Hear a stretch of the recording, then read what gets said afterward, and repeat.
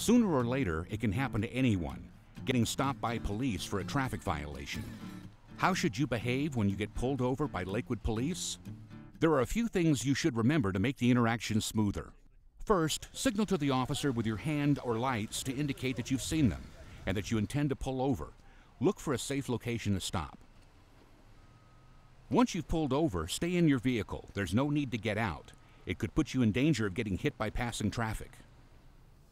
Roll down your window all the way so you can communicate with the officer. As the officer approaches, you should turn on your overhead light. Let the officer see inside and that you have nothing to hide. Do you know I pulled you over? Is it going to speeding a little bit? A little bit, yeah. You're doing 35 and a 25. Put your hands on the steering wheel or keep them in plain sight. Don't reach for items under the seat or in the glove box until you get a chance to let the officer know what you're trying to get. Do you have your license, registration, proof, insurance? Yeah, it's in the glove box. Could you get that for me, please?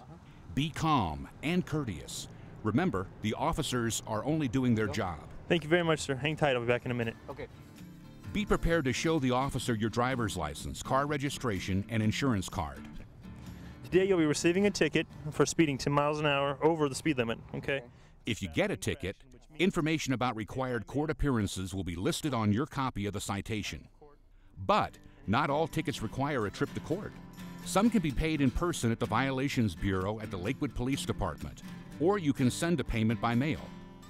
The most simple option is to pay online using a credit card at the city's website, www.lakewood.org. Click on the menu item that reads, I want to, and on that page, look under Pay For and select Traffic Ticket. Then follow the on-screen instructions to make your payment.